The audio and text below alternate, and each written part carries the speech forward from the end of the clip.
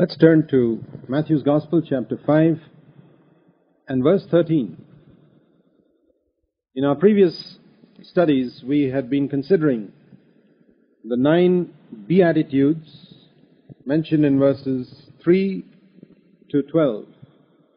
And we could call them 9 right attitudes that a Christian should have.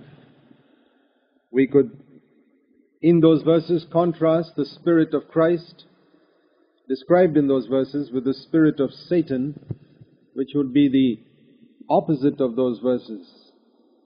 It was Jesus who was poor in spirit and who mourned for sinful Jerusalem, who was gentle, who hungered and thirsted for righteousness in the flesh that he had come in a sinful world, who was merciful, pure in heart, a peacemaker, and who had been persecuted for righteousness' sake and because he represented his Father accurately. And the opposite of those right attitudes or characteristics or virtues is the spirit of Satan found in the race of Adam: self-sufficiency, a jovial, casual, careless attitude to life, a harshness and possessive covetousness, thirsting for earthly things and not for righteousness, an unmerciful attitude, impurity of heart, a quarrelsome nature, and seeking the honor of this world, even if it means compromise and even if it means not confessing Christ. Those are the opposites. And these verses are good for us to have a spiritual checkup with always. For we know whether we are on the right track, whether we are progressing in these virtues which Jesus considered preeminent. Now we look at verse 13, where Jesus said, "You are the salt of the earth. And if the salt has become tasteless, how will it be made salty again?" In the context in which it comes, it's clear that it's these virtues that Jesus has just been speaking about in the previous 10 verses that give taste to the salt. Without these qualities, the salt would be tasteless. And then, it is good for nothing.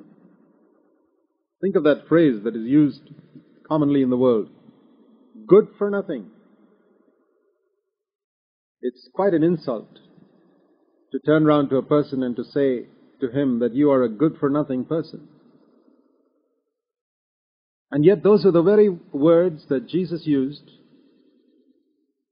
concerning Christians who did not have these virtues that he had just spoken of. The important thing about salt is not quantity. In a large plateful of rice or curry, we put very little salt. It's not the quantity of salt that is important, but the quality. If the salt has lost its taste, even a large amount of such salt would be useless. It would serve no purpose. It is quality, strength that is important in salt. And Jesus said, "You are the salt of the earth," which teaches us that the important thing is not for Christians to be large in number on the earth, but like salt, though small in number, small in quantity, yet powerful in quality. This is an emphasis that we need to recapture in our day when Christians are thinking that we can influence the world by numbers or influence a country by increasing in numbers. That is not God's way. That's the way of the world. The world impresses people by numbers.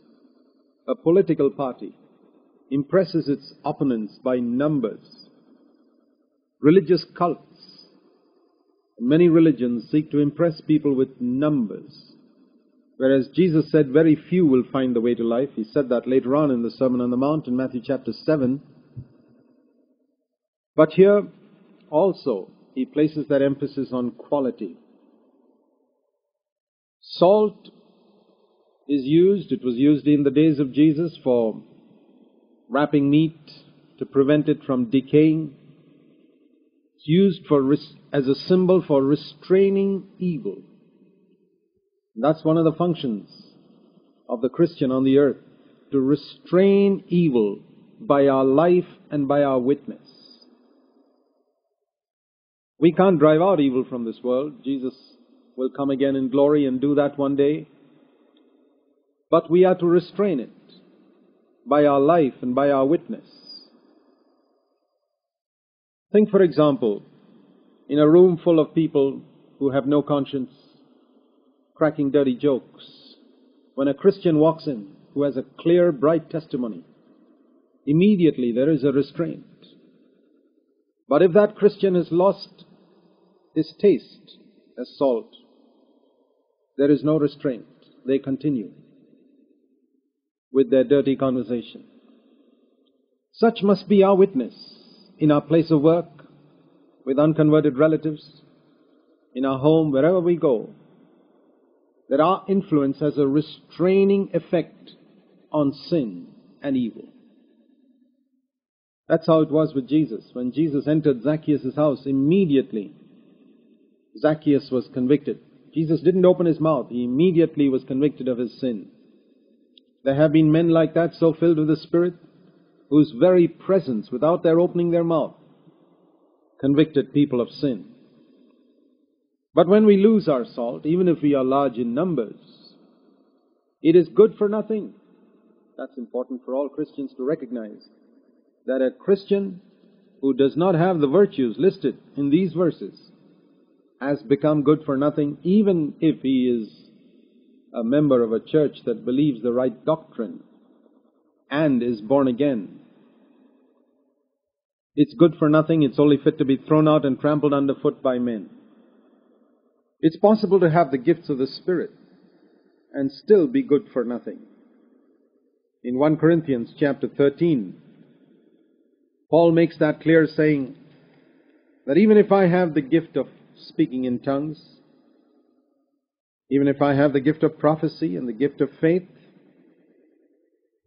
the ability to move mountains, even if I have charity such that I give my possessions to feed the poor, charity in the sense of giving money, and even if I give my body to be burned, if I don't have love in my heart, I have lost my taste, and I am nothing, he says in verse 2 of 1 Corinthians 13. It profits me nothing, he says in verse 3. Notice there, nothing, zero. We become valueless when the taste has gone out of the salt. Jesus went on to say in verse 14, you are the light of the world. A city set on a hill cannot be hidden, nor do men light a lamp and put it under the peck measure, but on the lampstand. And it gives light to all who are in the house. Let your light shine before men, in such a way that they may see your good works and glorify your Father who is in heaven. The light speaks of our life. In John 1:4 it says, in Jesus was life, and that life was the light of men. The only thing that can be called light in this dark world is the life of Jesus. That life, when it comes into me and possesses me and controls me and determines the way I conduct myself, then I too become the light of the world. For Jesus said in John 8:12 that he was the light of the world. Now he turns around and tells his disciples, you are the light of the world. And men do not light a lamp and put it under a peck measure. A peck measure speaks of business. It speaks of hiding one's testimony in one's place of work. No, in the place of work it must not be hidden under the peck measure, but it must be put on the lampstand for all who are in the house to see. Again, notice that the important thing about light is not its size. Think of an electric bulb, how small it is, and what a large room it can light up. The volume of that electric bulb is so small compared to the volume of that room yet it lights up the whole room and drives out the darkness. It is not size, but quality. You can have a 0-watt bulb which doesn't light up the room at all, or a 100-watt bulb which lights up the room brightly. It's not size, it's a question of strength, of light. Let your light then shine before men in such a way that they may see your good works. Our good works which come forth from this life of Jesus is the light that people should see. And when they see it, they are to glorify not us for the good works we have done, but our Father in heaven. In other words, we are to do our good works, not just do good works, but do our good works in such a way that we give the glory to God and give God the credit for it. Then, together, many such lights can be the true church of God, described in verse 14 as a city set on a hill that cannot be hidden. Not the size of the city, but the power of the light that shines forth from that into a dark world.